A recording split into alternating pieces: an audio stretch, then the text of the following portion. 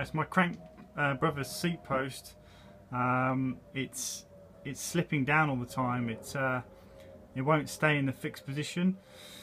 I've checked the cable. Appears to be working okay. It appears to be functioning okay, but the thing is, it just won't stay up. It's really spoiling my experience at the moment doing my nutting. So that's basically up in the fixed position, so it should be staying there locked now. You can see that when I push down on it, this is not even my full body weight. See, it just slips down like that. And now we are into the slip position.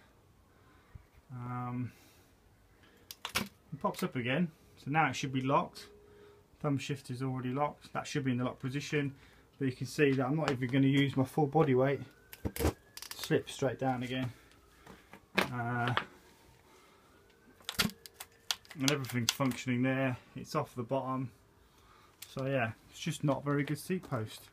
What can we do? Thanks a lot.